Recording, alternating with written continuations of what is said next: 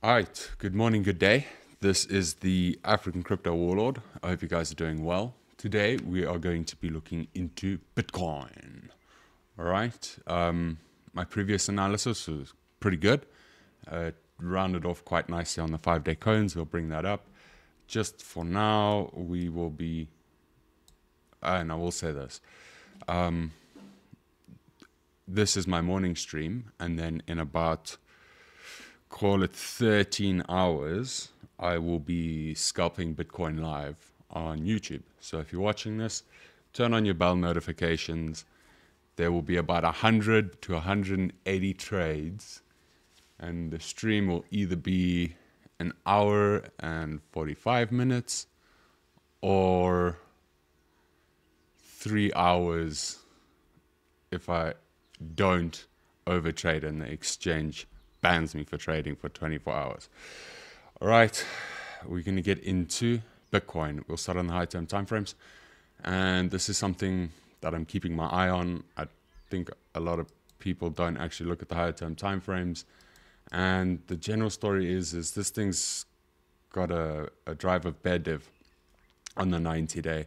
If it fails 60K, sorry, if it fails 60K, $250, I do look for some more downside. 46, worst case, where these two are now starting to line up, is 32,550. All right, we'll figure that out in 2 months and 18 days.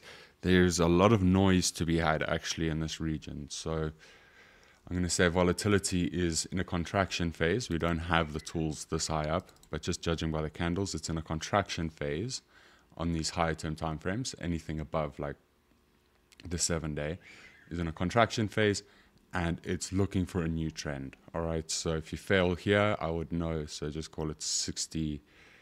What I said there, 64.20.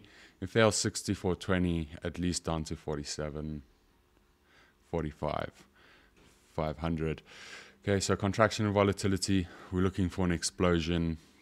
Might take another 90-minute print. So the end of the year, so coming into January, I think we get an explosive move.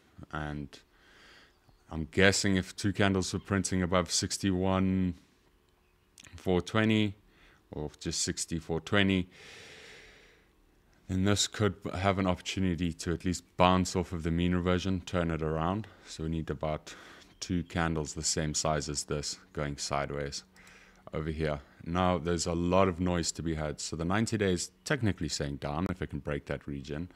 The 45-day, which I nailed it perfectly. I'll super zoom here. So the 45-day's got a hidden bull div posturing, okay? And it comes from all the way down here, I think, even low. I think is that the 18 grand? Shy. Okay. So it's from this region here on the RO. And it's trying to set in price actions, trying to set in a higher low, and the oscillator setting in a lower low. So there's a divergence there, and this is what is pulling up the hidden bull div. All right, this hidden bull div, if it does want to play through, is only going to play through at either one of these orange lines. So this might be next month's print, depending on how good like the 14-day and 21-day look. So 65, let's see, 65 full break. So 66,385. So that's pretty much exactly the top of that wick. If it can break that wick, that thing is set and it's off to the races. Okay, 21-day. 21-day, what can we see? We can see volatility is completely expanded. It's moved into a 50-50 mode. Got denied by it to reverse wave tendies. If it keeps failing 65,478, then there'll be a hidden bear div that's allowed to play through. Given this thing has been green for a very long time, right? Like when it's green, it's fucking green. When it's red, it's red. So given it's been green for a long time, and it has tried to base itself off of both means here, I do feel like price action might be hung up in here this month. So they call it Uptober or something. I think it's sideways Tober. for now on this analysis. So that range would be $65,150 to $59,875. So if it can trap itself in here, that obviously will help the 45-day bullish posturing, which can then help turn around the 90-day bear drive of div and keep it above the mean. So it needs to hold in here, at least on the 90-day for like until January. But on the 21-day, hold above this mean. You might have some bullishness. You fail this mean, you're going to get continuation off of this hidden bear div. Initial touches are down here at about 54,500. Fail that, you're into 42. So there's 42 targets coming up, and in the next 21-day print, I wouldn't be surprised this thing's also printing into about 42. So it will be quantified in 12 days and 19 hours, that 42 target. Okay, 14-day. Oh, this is nuts. Look at those candles. Okay, 14-day also pulling up a hidden bear div. Do I have volatility on these? I do. It's sideways. Here is again sideways, but for the first time we have the opportunity to see if there's going to be a trend on the 14-day. So the 14-day and the 21-day ironically close at the same time in 12 days and 19 hours. Okay, what can we see here? Hidden bear div, hidden drive of bear div on the RO. DLP is also starting to tick over here. Its breakout range is 64.26. Close above there. You'll close above the 45-day reverse wave tendies. Okay, start failing below here. We do look for initial touch down into these means at 61.413. Fail that mean, you're starting to get into the 45-day range at about 60,659. Okay, so there's still quite a tight range here. It's just shy of about, what's the current price? So it's just shy of about 5% move, okay, worth of variance in the next 14 days. And from this 14-day, we'll be able to see if the entropy, the trend oscillator, or the thing that tells you that there's a trend or a random walk, if it does start to break below here, I wouldn't be surprised to see that entropy starts to kick up, meaning that the trend is to the downside. So this is a very tight range. We will get a lot more defined as we start to drop lower. All right, so just to keep it super simple, over here at 61, so this is on the 7-day, it's 61,373, so just call it 61,400 and 420, just, yes, it's actually 61,420. You start failing there, you do have the opportunity to mean revert down. You hold above 61,420, it might have the RO might have the opportunity to bounce. What can we see here on volatility? Volatility is contracting, also moving into positive drift phase, which means small candles down. And if it holds that phase, then I'll know anything on the lower term time frames is just going to set lower highs. Not all the time, but 80% of the time. Okay, so I'd be expecting lower highs from anything on the 6-hour, 12-hour to the 24-hour, and even lower than that, depending if they all match up. Okay, so we are looking for a trend, and that trend is more than likely going to kick up as soon as you start touching 61,420. And by the time that happens, this RO is more than likely going to be at the mean. So that mean I'm calling here on the RO is this Laplace distribution, highly statistically significant probability, part of the cone, the blue one here. Okay, it is in a positive skew. So given that it is in a positive skew, this orange one's also pointing up, I would expect a lower high. Like if it was to get absolutely a higher low. So if it was to get absolutely drastic, have we broken time here? We have broken time here. All right, so that's at about 33 grand. This one's now starting to match up around about the same price at 33 grand 551. Okay, if this was to start pushing down in, let's say, December, January, that would be the region I'd look for a lower high for hidden bull div. Anyway, so you break that line, you come down here to 48, here's 44, 45. And here's that 42 target, okay? Hold above this blue line, which I'd like for it to test. Even though it has tested, it can build like a whole bunch of small candles, because we do know that we're in small candles down.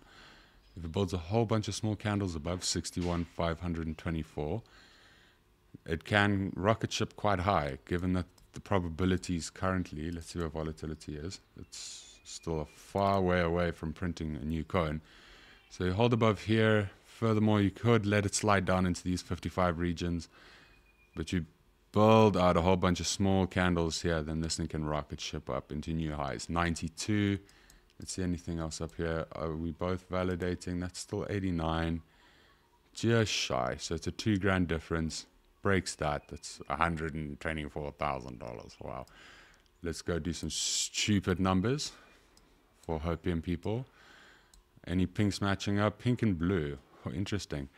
Okay, so this is for the first time in a very long time that the colors have matched up. $245,000.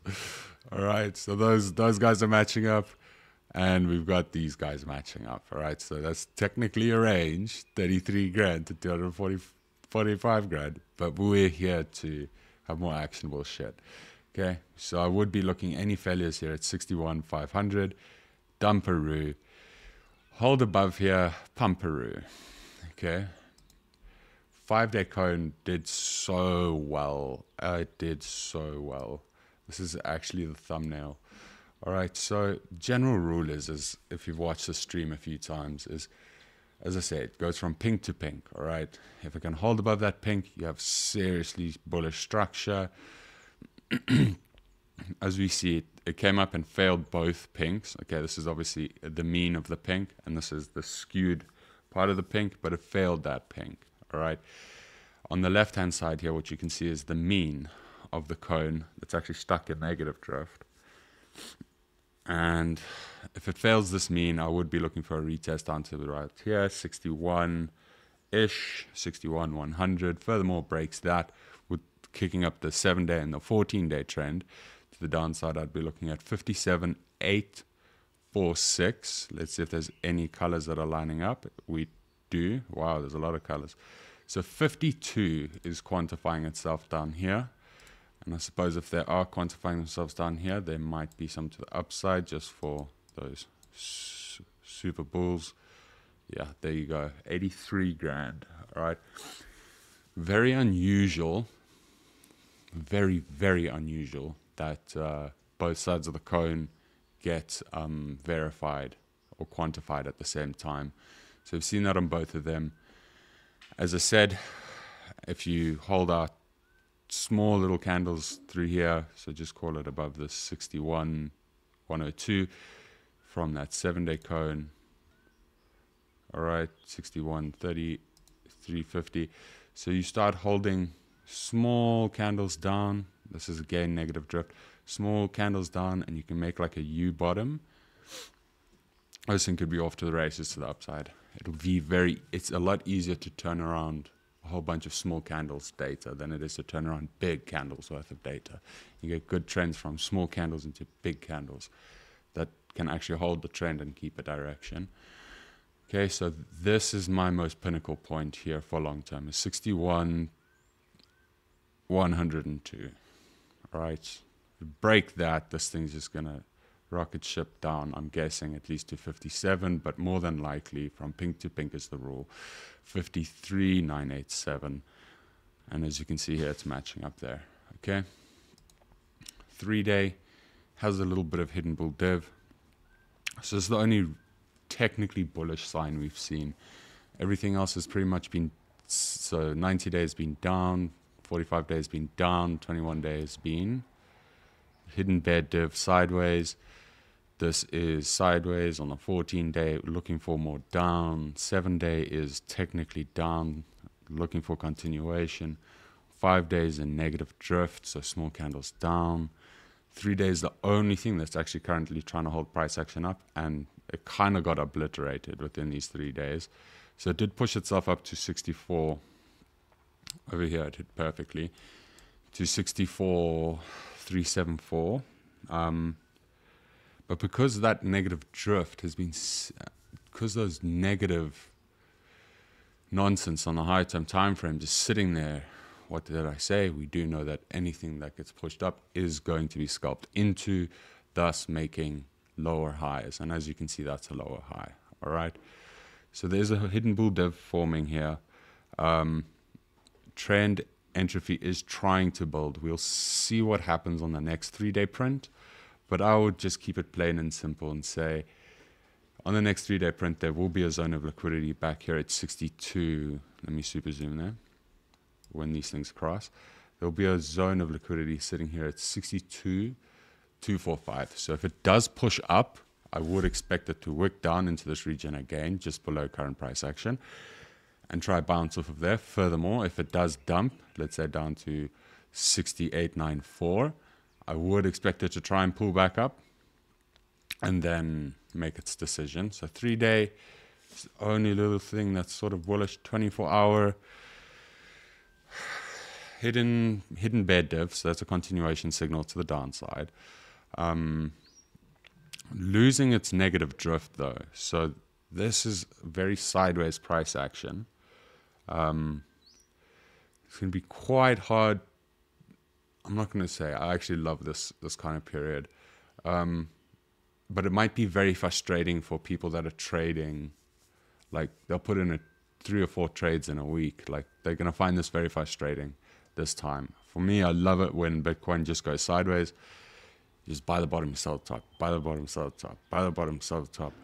And you can I can generate a lot more like profitable scalps, believe it or not, in this kind of price action. So I'm happy with this. But for the people that aren't, if it fails below 62,516, zone of liquidity building here at 61,408. All right, so we have 61,300, I think, on the 7-day cone. So there's some liquidity building down here. That liquidity has already been tapped to the upside. That one's been worked. All right, any failures below 63, we can be very smart. As you can see, there's red dots there on the left, but oh, this is actually really good. We have an untouched daily mean up here, I think. Any failures below 62,752, I do look for continuation down into this region here. Hold above 62,746 today, tomorrow, maybe Thursday, and I'm guessing today though.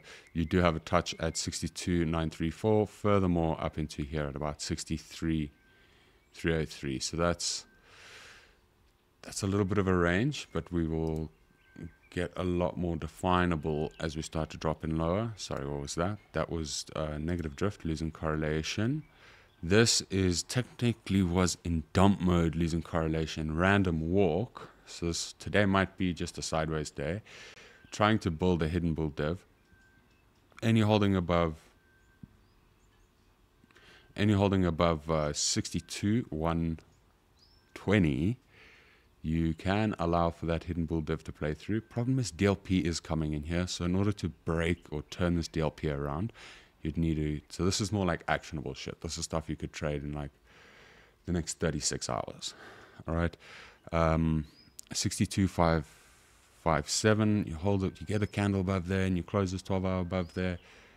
That could allow for a push into the zone of liquidity building here at 63,151. All right. Now, a time frame that really helps with 1-minute scalps with my regard. Sideways here. Not so much price action. It's not too friendly. Big candle down, small candle here. No zones of liquidity. Those are already tapped to the downside. Start failing that mean. You do continue down to 61,300. Start holding above this mean. You can push back into about 62. I think that's where those red lines are sitting. 62,303. All right. This is the daily mean. We'll drop into that once we get there. 3-hour. Let me get rid of this. 3-hour, trying to bounce off of ultimate power mean.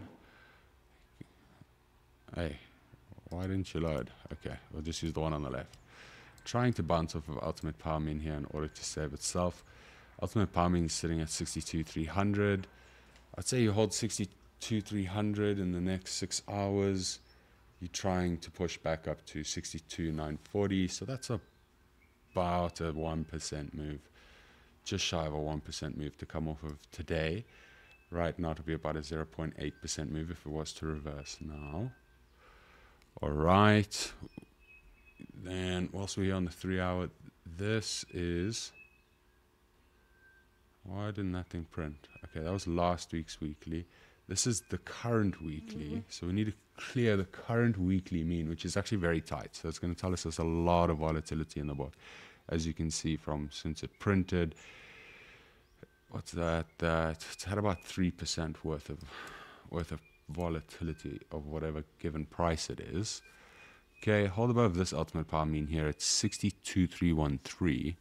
You can mean revert back up into the daily, fail that thing, and you start looking for the downside on the monthly, which comes into effect more than likely when I start streaming again at about 8 o'clock.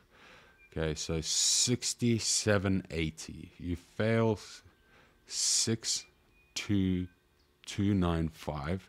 You do look for a push down into $60,800. Okay, hold above this at 62,304. We do look for an initial touch at 62,922. Furthermore, mean reversion at 63,106. And it usually likes to play around in between the daily range. So I'd say you hold above this thing, more than likely you're going to go and try and push for 63,282. Okay, 90 minute. Oh, I didn't get that. Okay, sorry. 6 hour, 50-50. That's 50-50. That's negative drift. So it's trying to push it into the other side of this reverse wave tendy down here at 62, just call it over here, into our monthly range, +1 monthly at 62,049. All right, 90 minute. If it does trigger through, where's this ultimate power mean? It's on. I can't see it, so it's below it. Okay, so we run this 90 minute on this here. 62312 is, I would say, that thing's mean reversion. 62132. But actually be just below that. So you start breaking that into your monthly range here. I would expect a little bit of a bounce given that Bitcoin loves these monthly ranges and generates such beautiful scalps off of them. 45 minute, looking a little bit dumperoo, in a trend, small candles down, trying to push to 62,109. What's here? We have our hull thingy, 6232. And now this is the most important part. Okay, we'll start on the left because it's in the cone. Now, this is the 15-minute Laplace distribution cone. Long story short, this daily actually has been quantified, so it is in range. But as that thing got quantified, so did the bottom side, or the monthly +1. So the mean +1, just call it a standard deviation. That's also been quantified. So you might find that you'll have, if it starts failing this, obviously, so it's failed this blue line. So my next expectation is definitely to the downside here. So I'd be looking for something like this, maybe within the day. Ding, ding, ding, bing, ding, ding, ding, ding, ding, ding, ding. And if it's really strong, we're pushing to the upside of that cone. So I know when I'm wrong. If it's obviously on the other side of this white line, it will push back up there. But here, we're looking at about a minus 0.6. And if you go from there to there, you're looking at about a 1.42% move, all the way up to a 2% move. So today is about, if you can do it in 4 trades, you're looking at about 2.6% gain. Obviously, spot, you're going to sell it, save there, and you're going to try long it up.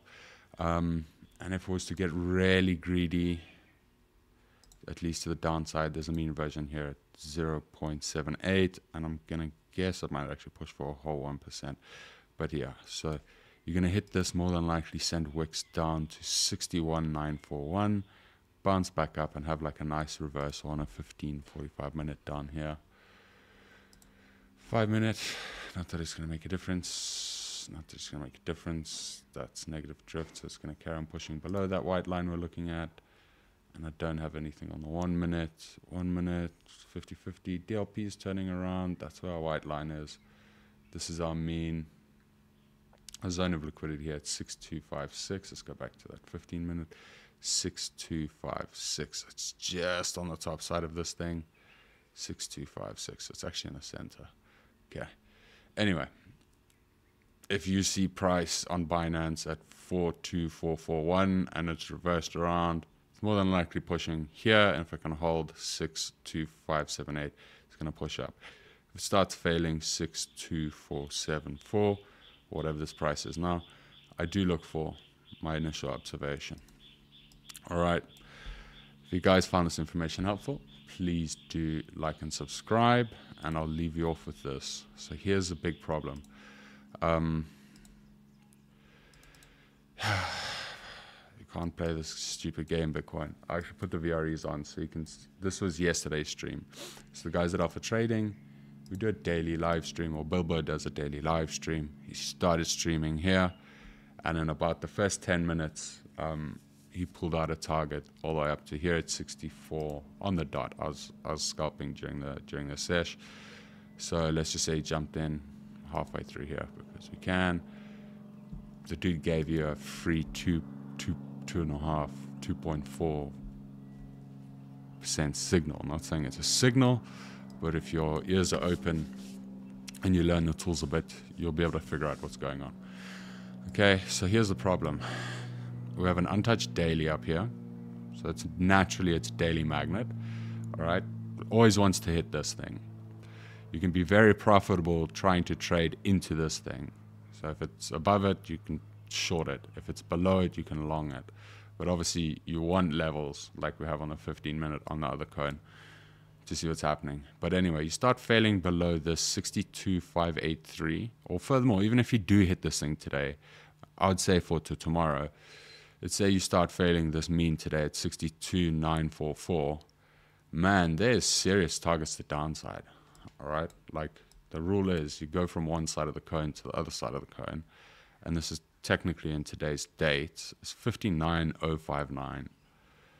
All right. Your mean was quantified over here, but you have high probabilities as well coming in at about 6790. Okay. Turnaround, as you say, that is the daily magnet, but I would be looking for at least a touch down here. If not, it's quite a strong coin, given that there's serious probabilities to the downside. One last little maybe liquidation play here. Seems like it actually might go through 15 minute. What's our 15 minute volatility saying? It's in a random walk. It's going to get cut at that halfway line. Where's our reverse wave tendies? So those things will print eventually. There and there. Yeah, so that's this halfway line. It's got to battle these reverse wave tendies. If it fails these reverse wave tendies at the halfway point, anything below here I do look for a touch to the bottom side. Anything above 6258, I would look, as I say, it's going to touch the bottom. I still look at this maybe for today. And well, this target will more than likely be hit by in the next 14 hours. Okay, and that's, as we think we pulled, we'll just pull it from here. So it's 0.5, and that's a 1% move. Okay, cool. If you found this information helpful, please do like and subscribe. There are links to my private Discord and links to Alpha Trading tools, the tools that I use in order to scalp 0.5% now to 1% a day in like 100 trades to 180 trades. And I will see you guys hopefully a little later today when I can trade again.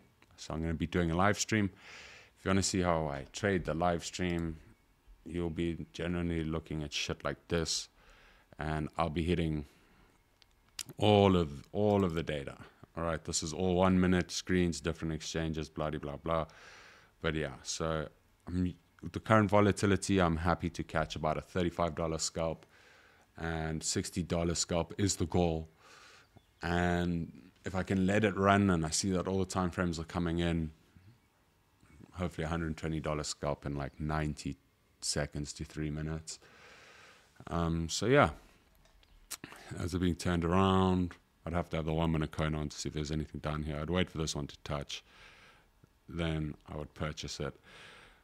Actually, it doesn't really matter, but yeah, so you'll be looking at a screen like this. You'll be looking at the 15-minute cone and a 1 minute cone, which I haven't set up currently. Okay, bang, manage it with $7 worth of risk.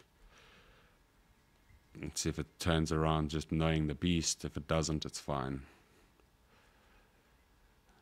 Ding, turn around. Yeah, it's only a $3 gain. There you go. And now it's technically want to start looking to get out, because I know this thing can just flash back down. Cool, cool, cool. And it'd be like 1 or 2 candles, not this one, but the next one, to get up there. So $16 scalp. As I said, I'm very happy with $35 scalps. Just so you guys can see. So what's that? 30, that's just shy of a $35 scalp. And yeah, I'd get out now. Bang, thank you for the cash. That was 40 seconds. Yeah. If you want to see how we play that game, join us in a bit. Much power. Stay fucking wow. African Crypto Warlord out.